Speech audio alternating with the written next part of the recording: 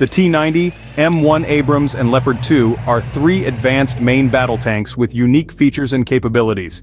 In this comparison we will discuss their origins, specifications, and differences. T-90, developed in Russia, is a formidable tank that has been upgraded with side explosive reactive armor and an electronic countermeasures suite. The T-90 is powered by a V12 piston engine and has a top speed of 37 miles per hour. The T-90's armor is not as thick as the Leopard 2 and it lacks the advanced non-explosive reactive armor found in the Leopard 2A7+. The T-90's fire control system is also considered inferior to the M1 Abrams and Leopard 2. The M1 Abrams, developed in the United States, has been upgraded numerous times since the 1970s and is known for its composite armor and depleted uranium armor mesh.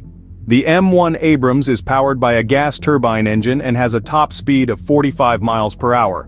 The Abrams is armed with a 120mm smoothbore gun that can fire advanced kinetic energy and multi-purpose rounds. The Abrams is considered one of the most protected tanks in the world, using composite armor and depleted uranium armor mesh.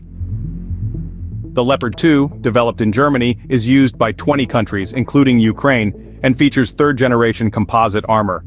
The Leopard 2 is powered by a 1500 horsepower diesel engine and has a top speed of 43 miles per hour.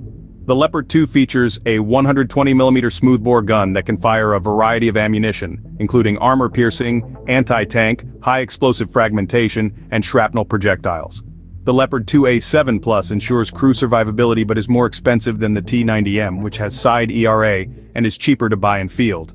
The T-90 is operated by a crew of 3, the M1 Abrams by a crew of 4, and the Leopard 2 by a crew of 4.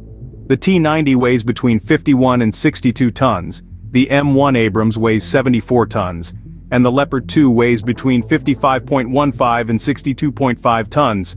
The T-90 has a top speed of 37 miles per hour, the M1 Abrams has a top speed of 45 miles per hour, and the Leopard 2 has a top speed of 43 miles per hour.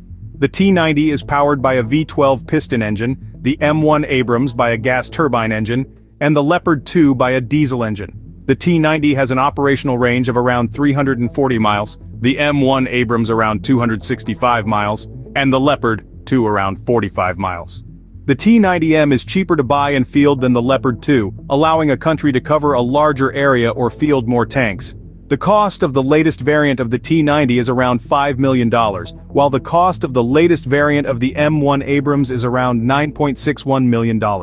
The Abrams also has a higher maintenance cost compared to the T-90 and Leopard 2. The choice between these tanks would depend on a country's budget, strategic needs, and the specific requirements of the battlefield. The T-90 offers affordability and a formidable tank. The M1 Abrams provides advanced protection and firepower, and the Leopard 2 offers advanced armor and a more advanced fire control system.